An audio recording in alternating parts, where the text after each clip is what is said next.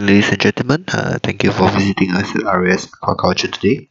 So today we're going to show you a bill of material of another supplier that we use for crab houses.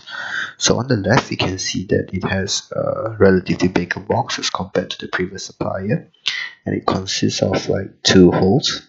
So the lid is actually an inbuilt lid, unlike the previous one where you had to install them yourself. The box comes with the lid installed, and you can see that it has four components to the boxes. So firstly, you have what we call the overflowing tube.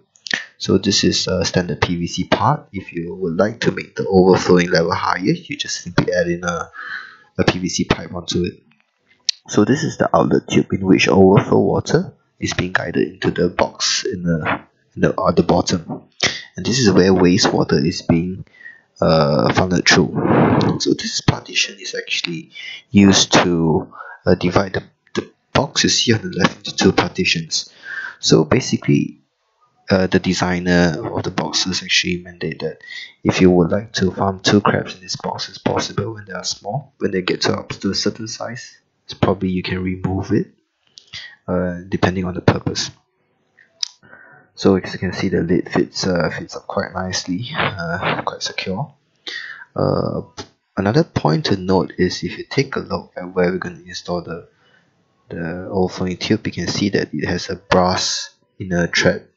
So this is to ensure that the PVC hose is installed a tight fit onto this threaded fit. So you can use a Teflon tape. So remember to use a Teflon tape here before you install it into the brass fitting.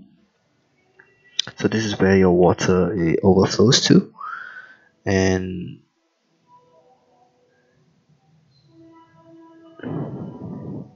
if you flip it over, you can see that at the bottom we can install one of these elbows to ensure that the water is being guided into the box at the bottom of this one.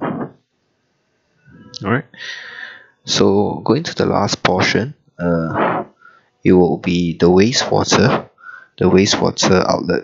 So essentially what this does is, if you recall previously that we see a depression in the box, so when you open the valve on this outlet, it basically flushes out all the solids in the box, achieving a better solid removal. And that's it.